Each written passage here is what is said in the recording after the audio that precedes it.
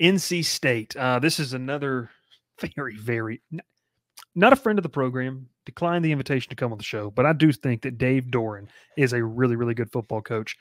They get the aforementioned Jordan Waters to transfer in. They get Grayson McCall, and they have their leading receiver, Kevin Concepcion. Sounds like a right-handed submarine reliever that you'd be seeing Kevin Concepcion there. It's all going to come down to defense, and can Grayson McCall make the transition? Yeah. Grayson McCall, Jordan Waters, big pickups in the transfer portal. Looks like they're going to do things maybe a little bit differently offensively. Brennan Armstrong ran a ton last year. I think he ended up as their leading rusher at quarterback. Talk about those yards per carry. Defense, I think, will be a huge question mark. Doran's a defensive guy. I think he'll have them in position to succeed. They don't return much, but some big names coming from the portal. Some notable ones: Jihad Carter, safety from Ohio State; Chaz Wallace, D-line from Colorado; and Donovan Kaufman coming in play safety from Auburn. I just really like Dave Doran, kind of the same way I feel about Louisville. I love Dave Doran. Have a lot of trust in him. And their schedule, again, not difficult.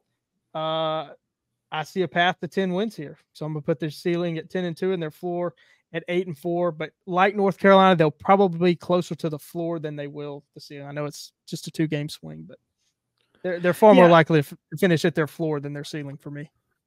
Yeah, and I think when you look at what they can bring to the table, I mean, there are expectations in Raleigh. And we were talking about this, like NC State's one of the better jobs in the country, right? Because the expectations are not necessarily let's make the playoff. It's, hey, let's sit comfortably above bowl eligibility each year. It's a lot. I will liken the NC State job to the Kentucky football job. Gavin, we're not supposed to say unnamed intern, but yeah, he's there. He said that. Hey, and remember a few years ago, they kind of moved heaven and earth to keep Dave Doran from going to Tennessee. So they love him there, and he's done great things. I think that just tells you what the program is. He's raised the floor. I mean, Vegas, to have them at 8.5 for their over-under shows that they've how much he's raised their floor. You know, you talk about raising the floor. I mean, I wanted to kind of touch on this about Grayson McCall. I think Grayson McCall brings you a blend of athleticism. He's a pretty efficient passer too. And, you know, to Dr. Bob's point here, he goes, Waters transferring, you pairing him with a legitimate, you know, first, second, third team running back that, you know, you're bringing over from Duke. I think it's going to open up this offense a little more than what they had. It was a disappointing year at the quarterback position. I think last year you had Brennan Armstrong, you had MJ Morris. You move on those two guys.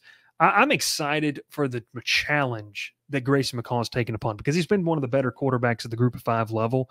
Now it's an opportunity for him to come in and say, hey, I want to prove myself in a higher conference.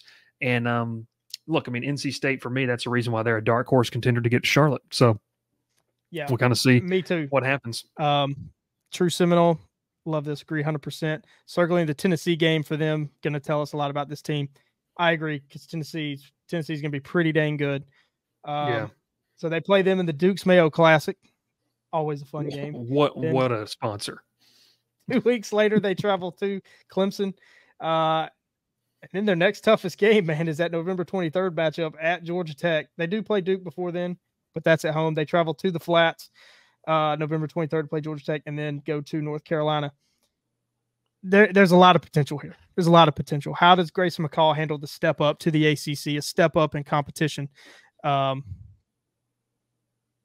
We'll really have to see. Have to see what Grayson McCall brings. Two things I want to hit on here. You know, they have that matchup against Tennessee, but they get the matchup against Western Carolina, which a lot of people are going to think, okay, it doesn't really matter.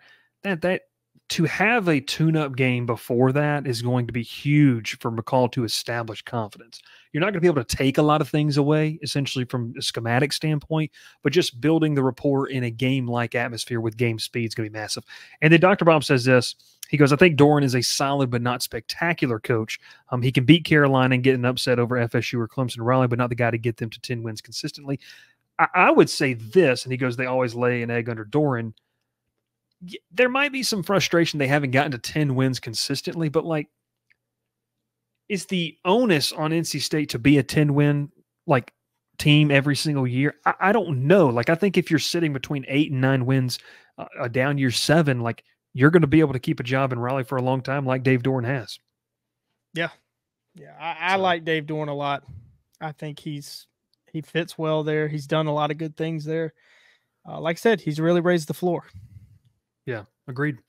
NC State continuing to move on throughout the SEC. Make sure you hit that like button, subscribe to the channel.